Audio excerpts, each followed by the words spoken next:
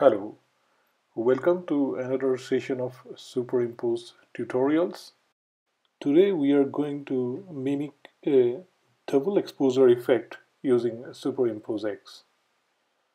These kind of edits have become very popular recently for creating things like an album cover. So let's get started. To create this effect, we will need three different photos. First one is the facial profile of a person, and the next two are two different city skylines. This is the screen that the app starts off with, and below you can see the albums that I have on my iPhone, and above that you can see the photos which are there in the selected album. I am going to choose the photo of the person, and since we need only the facial profile of the person, I am going to crop the photo before we load it.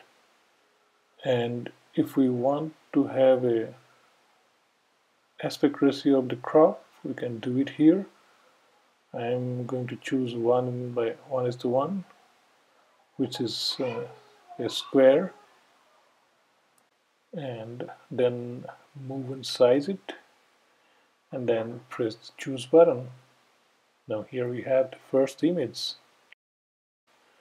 which is the base layer.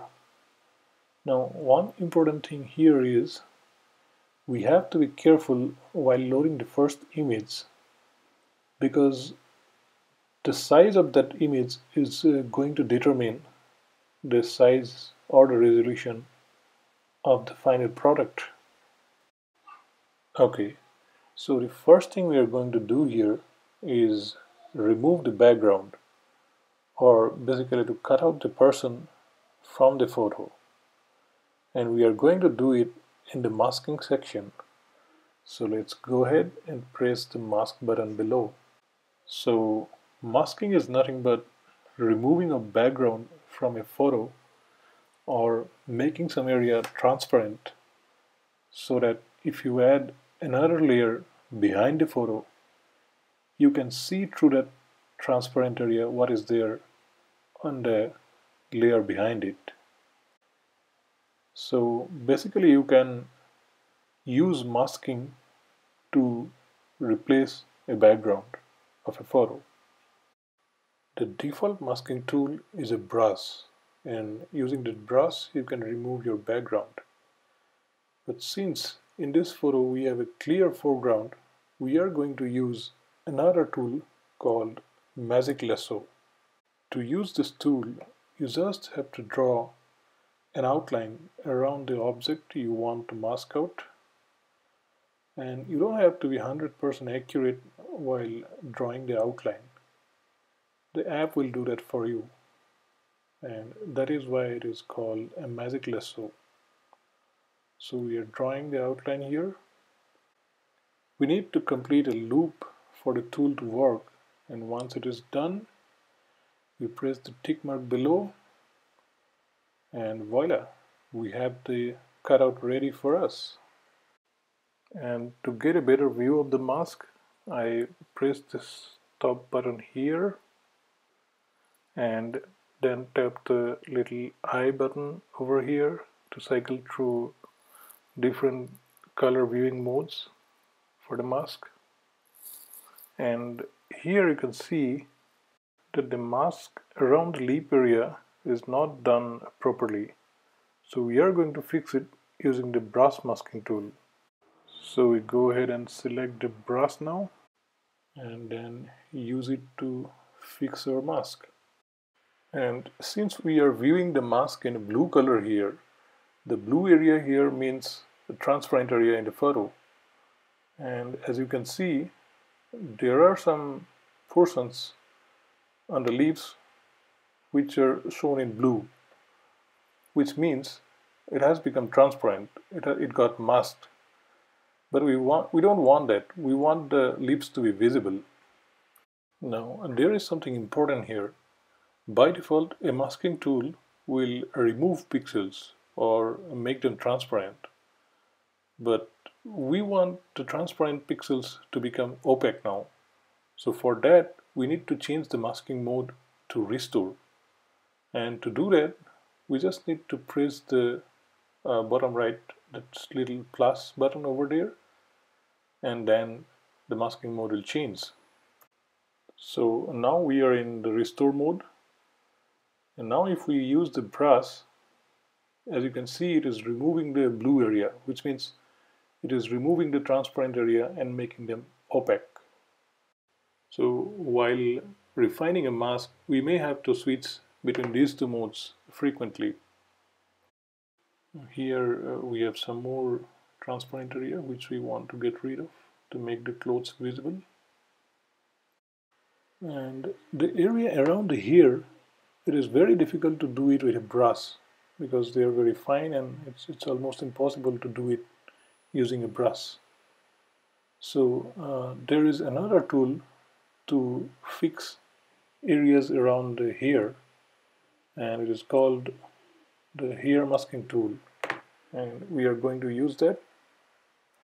So I pick up the hair masking tool here, and to use the tool I need to paint the area where there is hair but the masking is not proper. So I am going to paint the area here and then press the tick mark button below, and here we have the result, and we keep doing that again and again for all the area that has imperfect masking for hair. And the hair masking tool can be a little slow, so I don't try to do it on the entire hair. Do it in small portions.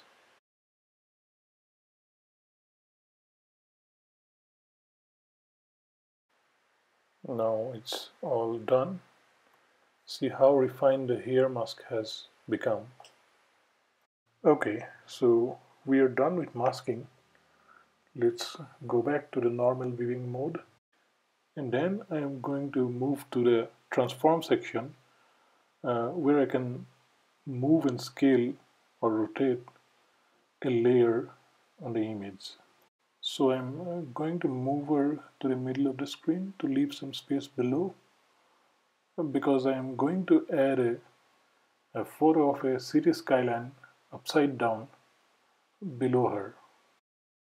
And I am going to add the city skyline as a new layer, and to add the image as a layer I can go and press the add layer button, which you can see here on the bottom right corner.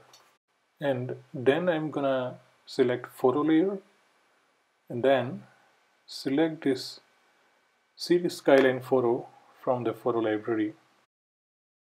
Okay, and now we have the second layer of our project.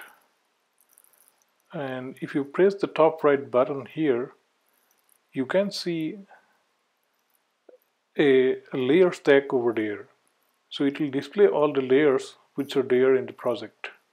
As of now we have two layers. The bottom layer is the photo of the lady, which we have already masked, and the top layer is the city skyline. And what we see on the screen now is the blended image, the combined image. But sometimes it could be very useful to view only the current layer that we are working on instead of the blended image. For example, when we are masking a particular layer, it can be useful if we view only that layer that we are working on. And to do that, we just need to press the second button from the top right, just like this. And now if you select a different layer, it will display the current layer which you have selected. Now let's go with the city skyline as the current layer, because we are going to remove the sky or mask out the sky from this layer. Let's go to the masking section now. And now we are going to use a different masking tool called the magic wand. Magic Wand is a very useful masking tool if you have to erase a portion of the image which is of solid color. For example, we want to remove the sky from this image, and the entire sky is almost blue and all the pixels in the sky are connected.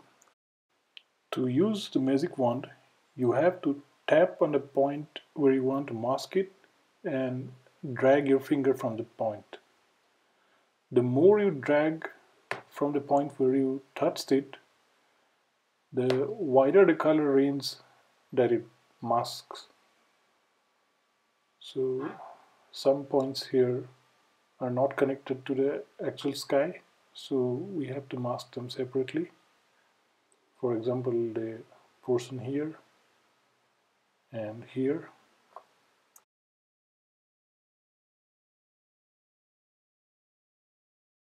And the sky here is more blue compared to the bottom portion, so we mask them separately. So the masking has been completed for this layer, and this is how the blended image looks after masking. And we are going to turn the skyline upside down and try to match the edges to the layer below it. And once that is done, we are going to bring up the layer stack viewer and tap on the current layer, the top layer, and then merge it down to the layer below it. The merge operation combines two layers to create one single layer.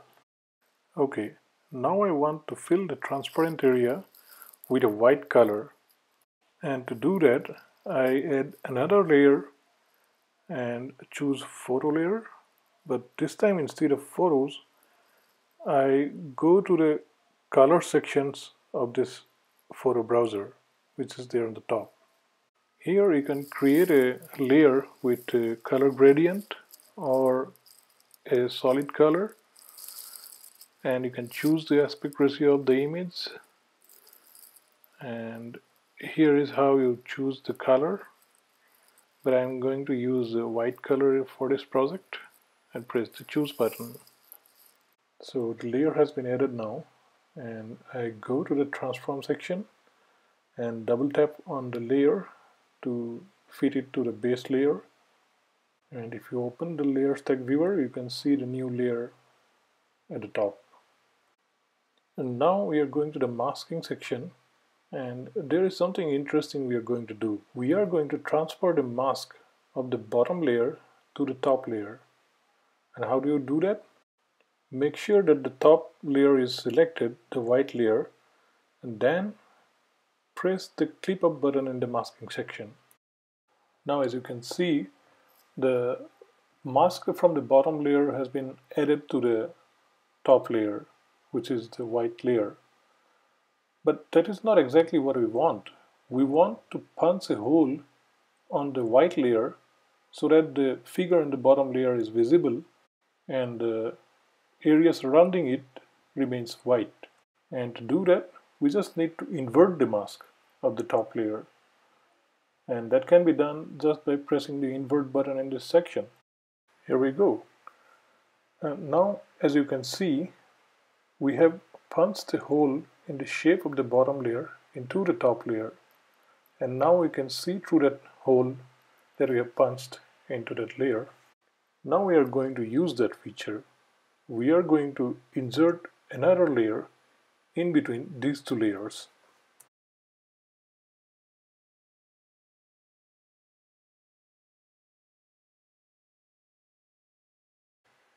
Okay, now we have this third layer added into our project, but this is sitting at the top of the layer stack. And we want to position this layer below the white layer where we have punched the hole through. And we just do it by dragging and dropping it. Now you can see that this new layer is visible through the hole, only the portion where the hole was punched.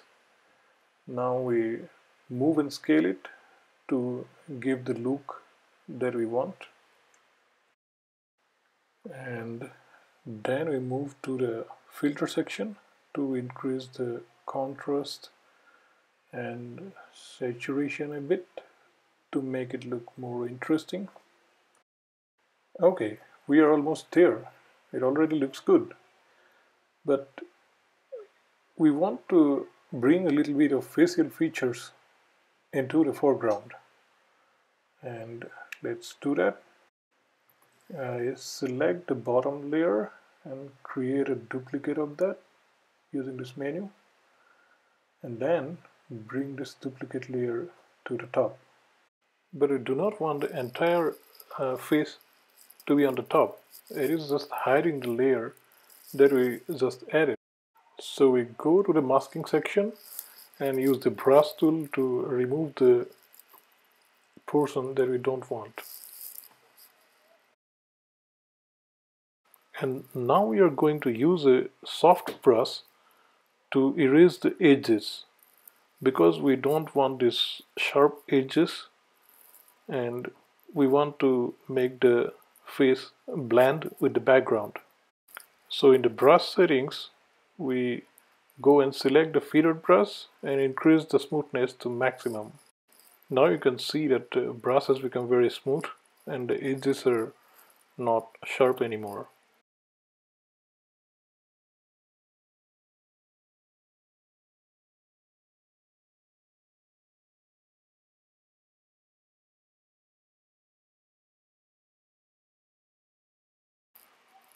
Now I go to the transform section and try out some blending modes and see which one looks better on this particular image. In this kind of projects, you can experiment with different blending modes here and see which one you like.